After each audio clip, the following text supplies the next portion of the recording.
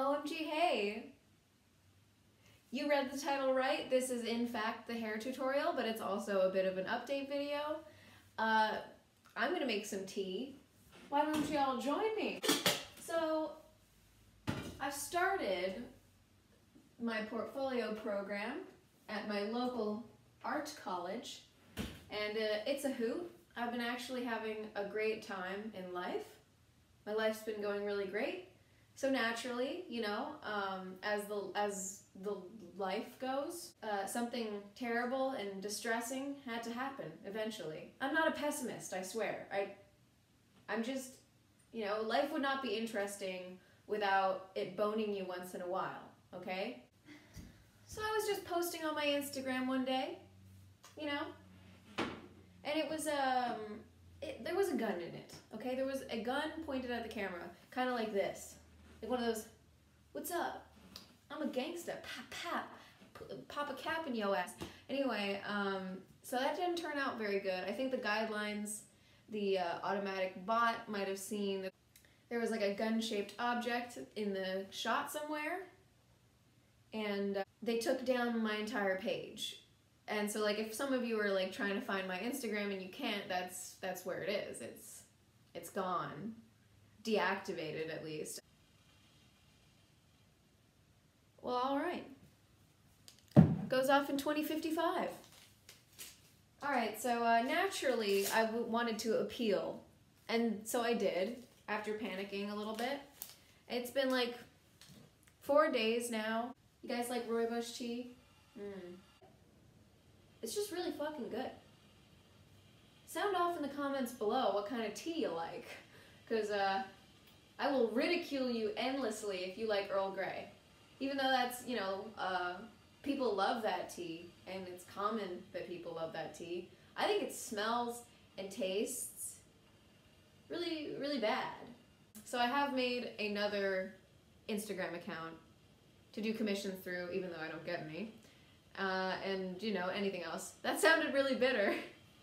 It wasn't that bitter. It's a little bitter, but mostly just because my prices are really good and I'm good at what I do, so it makes me upset that people don't really want to commission me. But at the same time, I understand, because Generation Z and millennials, who take up most of my audience, they're really poor.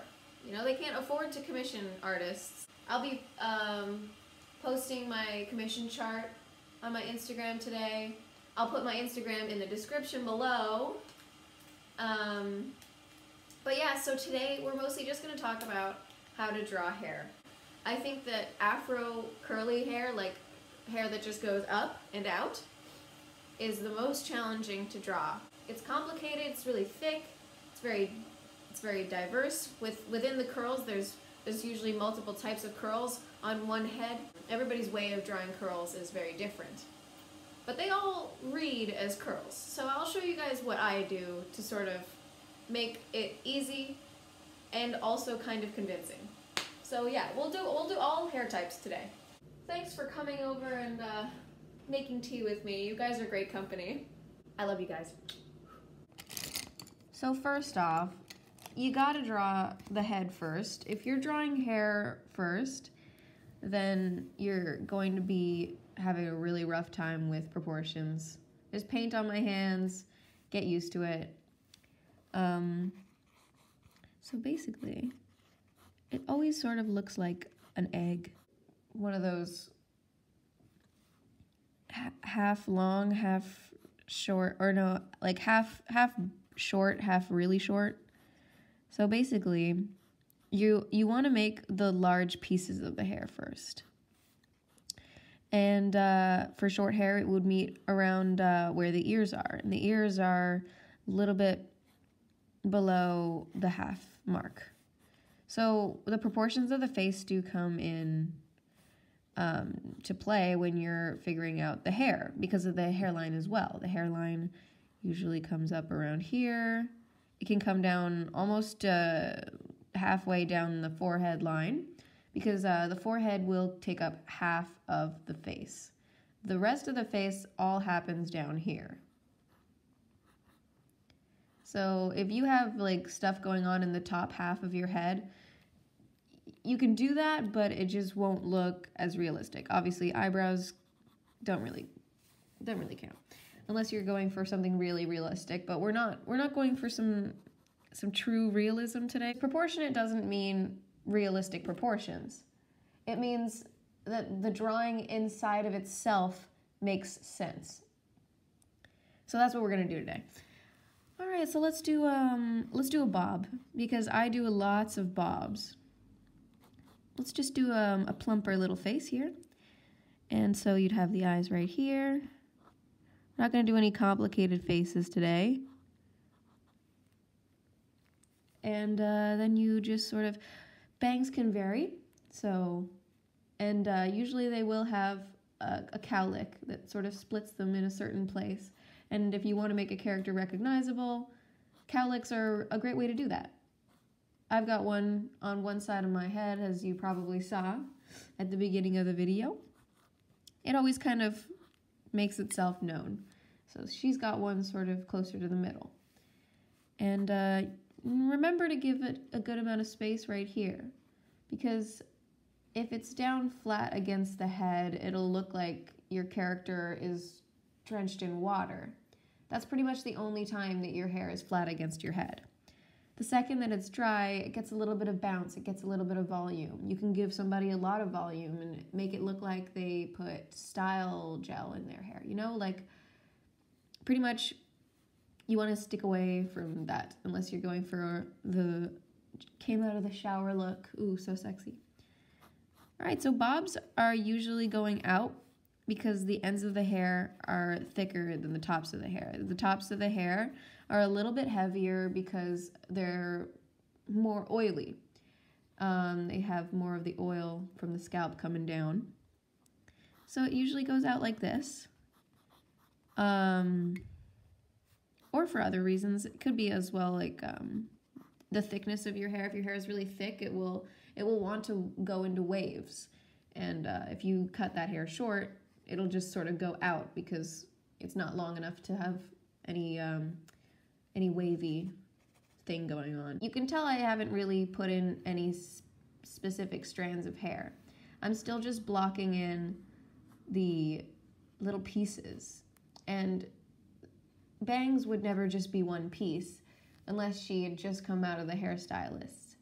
We're trying to make it look a little bit natural. Like she had a shower this morning and then brushed it out. Like that's pretty much all she did to her hair.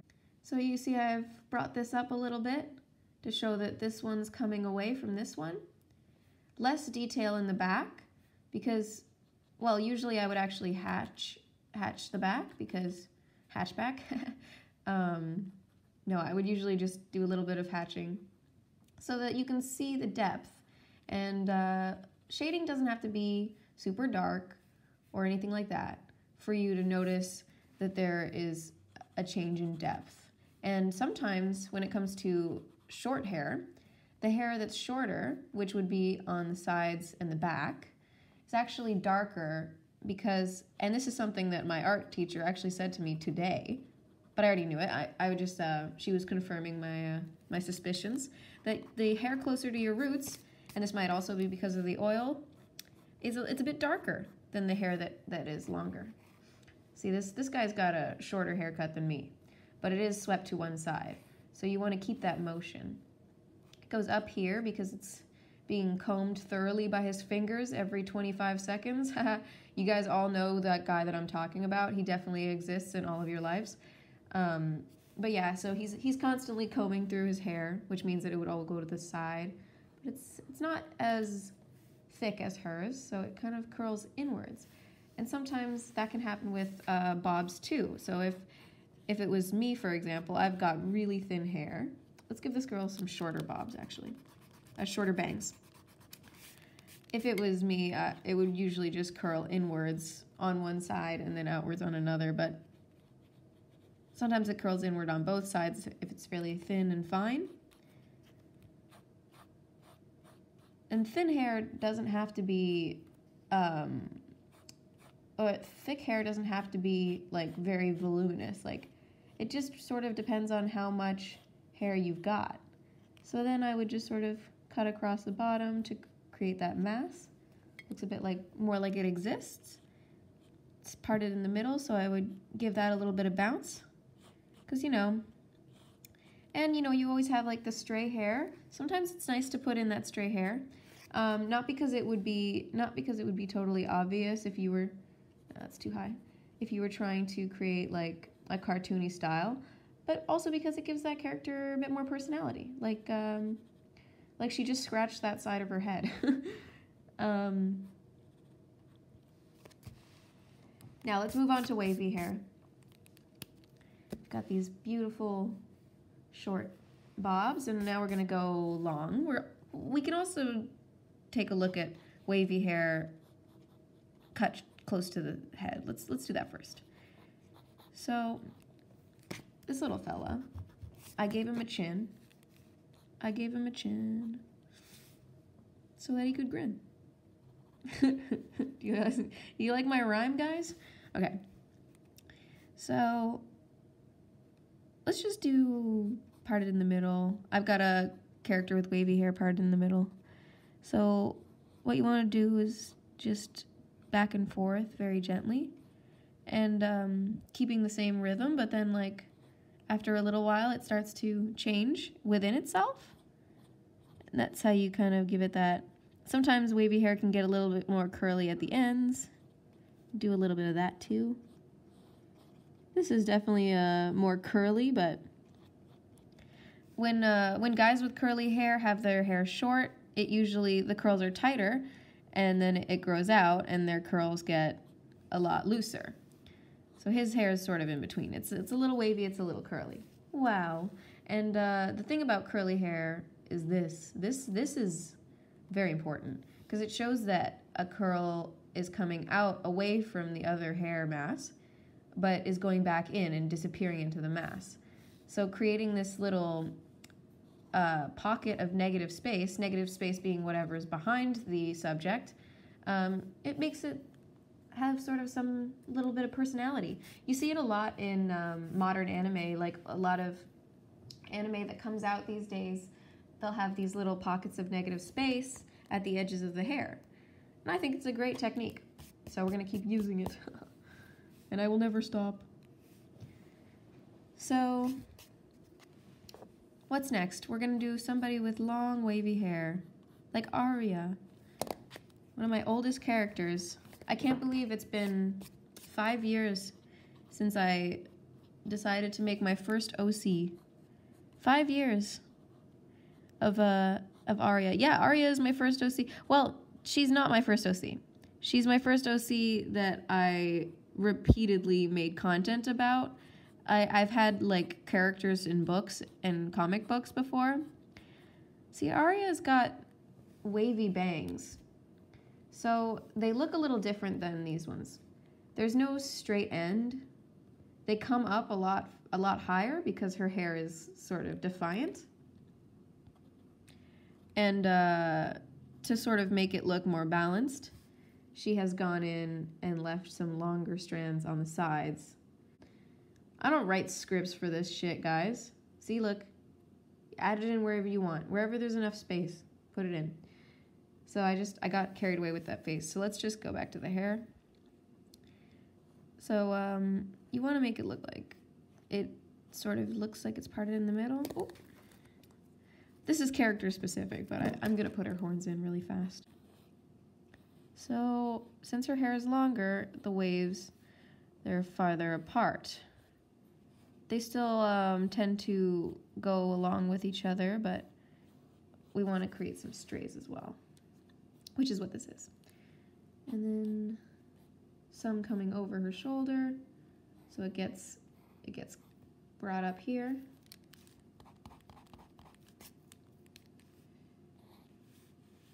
And then comes curling back around, bouncing off of her shoulder. Do some on the other side as well. Just have fun with this, because curly hair is like making waves, you know? Like, the less organized it looks, the more realistic it looks. Yeah. Or ripples. Or freckles, you know? Random. Just be random. And yeah, you can just sort of hash in the space where her hair just sort of disappears into the mess of hair. And that's your wavy hair. All right, we have time for one more hair type. We're going for curly hair. Who better to show us how to do curly hair than my man Gene? We're starting to draw my characters, so we might as well, eh? In my last draw with me, my only draw with me, I parted his hair in the middle, and I have since gone back because I actually preferred his little broccoli sort of thing where it's just all going up. It's more like, I don't know, it's more his style, I think. He's more of a cool boy. He's not an e-boy. His hair, it's just like making a cloud, and then I'll make these little holes at the top where the cloud parts are, and those are the end of the ringlet. So like if I were to draw a ringlet up close, you know, there's a ringlet. It's got some sort of hole at the end that makes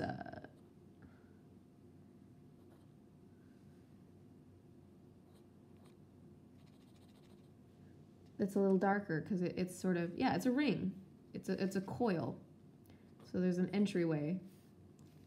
So that's what I do here.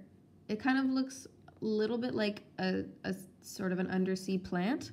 So then you go back in and you kind of separate them so that there's more of a situation going on here.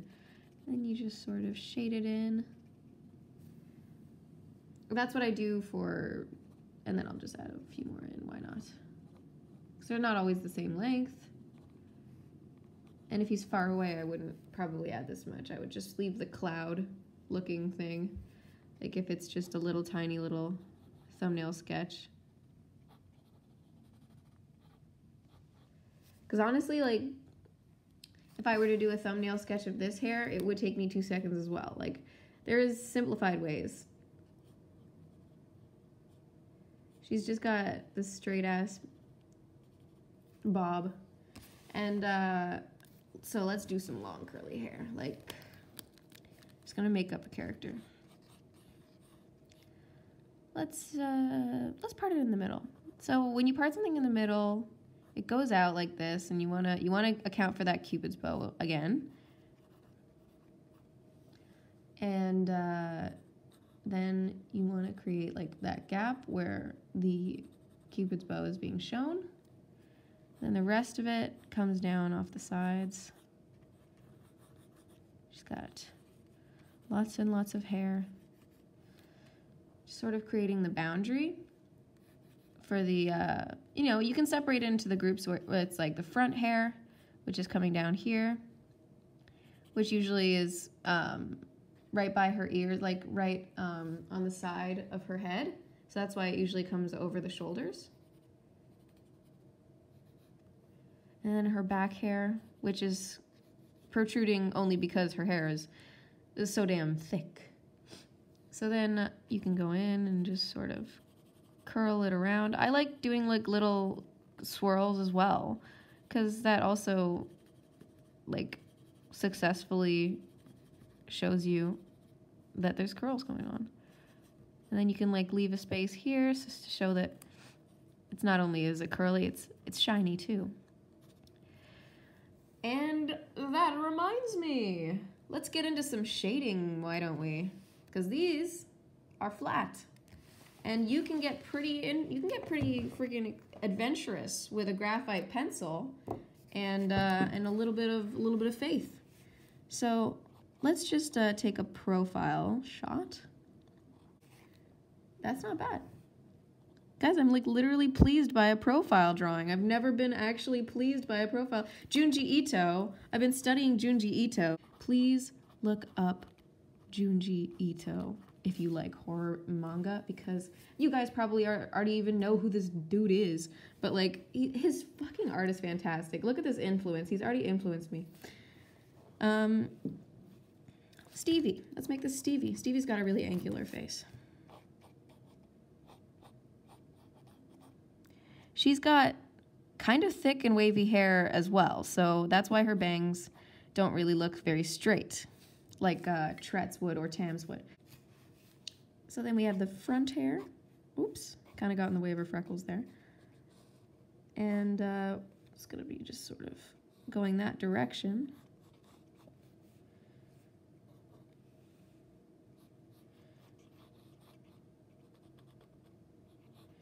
She's got her hair in a ponytail as usual.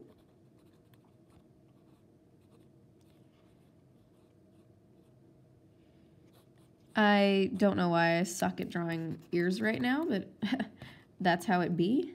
Her chin is too big. So then you've got your freaking head shape. This is her skull, if you couldn't tell. And it's not working for me. Okay. I just got done doing portraits, so I'm being like really nitpicky, even though my style is not necessarily as realistic as my classwork, so I should just lay off. Let's just move on to the hair. So what I'm trying to show you guys here is that you can use cartoony techniques and create something that still looks like very cohesive, like you've worked on anatomy. It's like comprehensive, cohesive. They mean the same thing.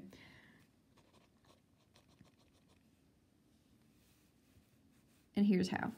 We've got 3 to 4 different hair parts in this. In Procreate, I would do them all on the same layer. And because, you know, it's all like the same thing, even though it's going in multiple different directions. So her hair is actually really light, and I wouldn't shade it that darkly. So, but I do want to pay attention to the darkest parts, and I want to pay attention to the light source. This one is coming off above. It's going on above her, so it's an overhead light. So she would have a little bit of shine here, just a bit. She would have some shine on her bangs. It's usually right around the place where their hair is going down. So there's a little bit of that upward, and then the second you feel that it's starting to really descend, that is the place where the highlight goes. That's a little cheat. I was also taught that today. That one I actually didn't know, but it makes a lot of sense when you think about it. I was just sort of doing it with my gut. Like a lot of stuff I do is just with my gut. Follow your gut, guys. Your gut is usually right. You know, oh, I don't know how I feel about this person. They give me a weird vibe. You're probably right. Or you have trust issues, but you're probably right. So then you leave a little bit of light up here, even though it's the highlight is going in a different direction than it is here. And then you go in at the corners, darken it so that you can see the highlight better. Darken it. There you can see it. Do that a little bit up here. And then we want to make it nice and dark down here so that you know the light is nowhere to be found in this general area. You're starting to really see the source of light, even though it's not drawn. It's literally just implied by the highlights in her hair. And then we're moving on to this one. So yeah, you place it around here. And sometimes when it comes to a long chunk of hair or fabric or metal or anything, there can be multiple highlights, from basically implying that there isn't just one light source in the room. And maybe somewhere very far away, there is a light that is coming from the side. Maybe that's why that's there. So you want to line these up just a tiny bit. And then just ever so gently define the highlight up here as well.